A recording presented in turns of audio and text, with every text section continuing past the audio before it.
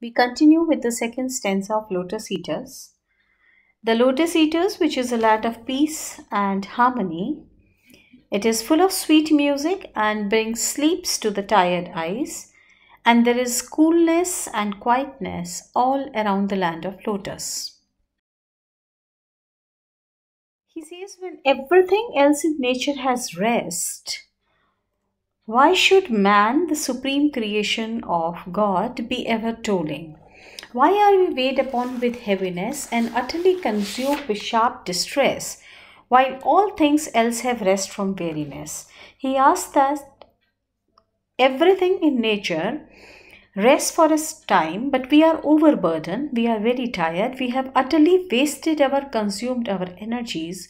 And in nature, when everything has rest, why should we toil alone? Why are we toiling alone? And make perpetual moan, and this toil and labor is causing us to make a perpetual moaning. We only toil who are the first of things. We are the first of things.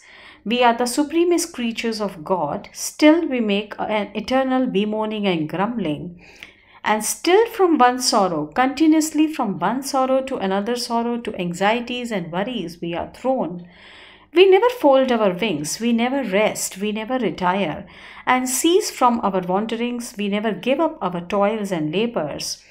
We never steep nor our brows in slumber's holy balm. We never soak and take a bathe, or bathe rather, our energies into slumber, into sleep's holy balm. We never hearken, we never listen to the inner spirit's song, the sweet soothing music that our inner spirit is singing. There is no joy but calm. The real happiness, he says, lies in calm, lies in peace, lies in rest. So why should we only toil, the roof and crown of things? We are the highest and the most superior of all the products and the creatures that have been created by God. So why should we not take rest? Then suddenly he says, look, in the middle of the wood, the folded leaf is wooed out from the bud. In the middle, all the objects of nature have life of peace and rest, and they don't show any signs of exertion. And the leaf, the fruit, the flowers, they all have a peaceful existence away from anxieties, worries, and toils. So in the middle of the wood, the folded leaf also is wooed out from the bud, with winds upon the branch, and there grows green and broad. So the leaves are also having their natural growths, and they don't care, they take no care. Sun steeped at noon, during the noontime they are sun steeped. Nightly dew fed, during the night they feed on the dews. Turning yellow, they are burnt yellow by the sun, fall and then float around the air. Look, the sweetened with summer light, the full joyous apple. With the sunlight helps the flowers or the fruits to ripen up, and they are made sweeter by the summer light. The full juiced apple, waxing over mellow, sometimes this waxing, it's becoming very ripe, over mellowed, drops in a silent autumn night. Suddenly it also drops in a silent autumn night. Everything in nature is allotted length of days. Everything in nature is allotted a fixed tenure, a fixed time period. The flower, they ripen in its place, they ripe, they fade, they fall, and hath no toil. They don't labor. They do it automatically. Naturally they do it. Fast rooted in the fruitful sun. They are not moving as the mariners are. They are fast rooted, live in the fruitful soil, in the fertile soil.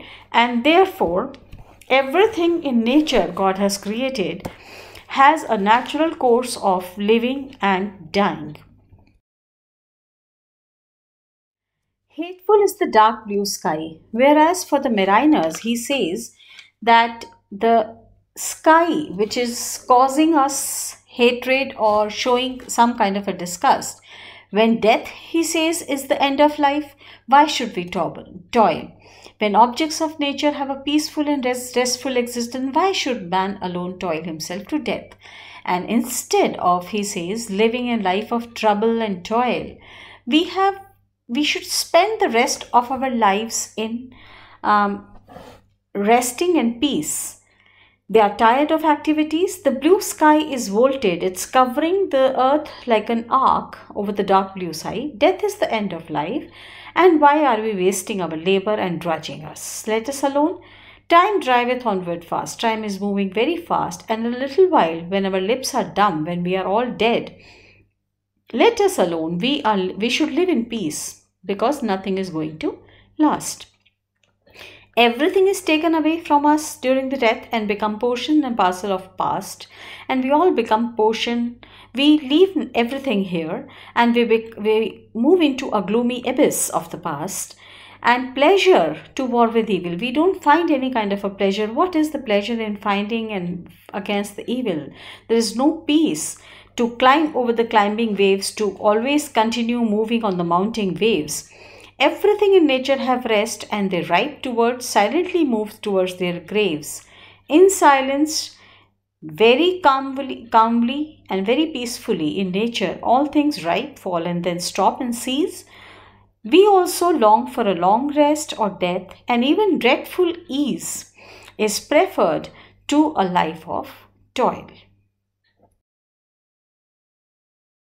How sweet it is here to listen to the flowing sound of the downward stream, and with half shut, in a state of dreaminess, half shut eyes, we should fall asleep to dream and dream continuously like yonder yellow lights. The yellow light which is not going to leave the mira bush, the type of a bush on the height, and they are talking to each other in a whispered speech. And we rest here eating the lotus every day, day by day, and watch the crisping ripples, the curly waves on the beaches and curl at the edges, and the tender curving lines of creamy foam that it sheds and lends to our hearts.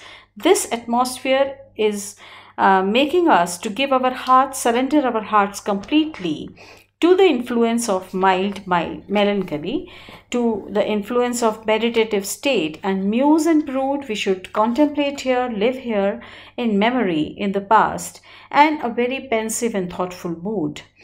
These old faces of our infancy or the childhood, heaped over a mount of grass, they will one day find their place in the grass. 2 handfuls of white shutton on a brass, they will one day shutton.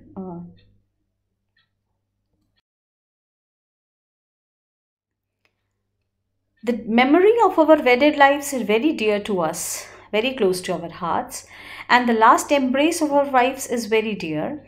The warm tears we still remember. They have suffered a taint. Time must have brought about a change, and our sons have inherited us. Our looks have become strange because we have wrinkles on our faces. We have grown old. We should come to and reach to them, and they will find us like ghosts because we will be disturbing their comfortable lives. And the island princes, they will be overbold by now. They have eaten their substances or the properties that we have left behind, and the group of singers, they must have been entertaining to them. And after the long 10 years war of Troy, and after those great deeds and half forgotten deeds, there is no disorder in the island, and what is broken or what is disturbed, let it remain like that.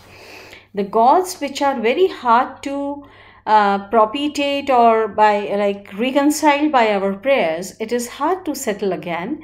So we will create more confusion worse than the trouble or the feeling of death. So long labor, we have done a long labor, and it's a too big a problem for us, to our hearts, to be worn out of so many wars we have fought, and eyes which have grown dim with the gazing on the pilot star, on the pole star continuously. But we should recline and support ourselves on the beds of the flowers and herbs, and sweet warm airs, they lull us and blow us to sleep. With half-dropped, half-closed eyelids, beneath this heaven which is shaded with clouds, we will watch the long bright river downing slowly, and see the water sound, hear the water sound from the purple hills, who will convey an echoing sound of the dripping caves. And from cave to cave through the thick twinned vine, we will watch the emerald color green tint of the foliage, and through many of kind of acanthus or wovens reed divines, we'll see the sparkling brines, the salted water streams, and we will hear the sweet sounds of the spread among the pines, and the lotus, which blooms during the barren peak, it blooms and blows by every winding creek.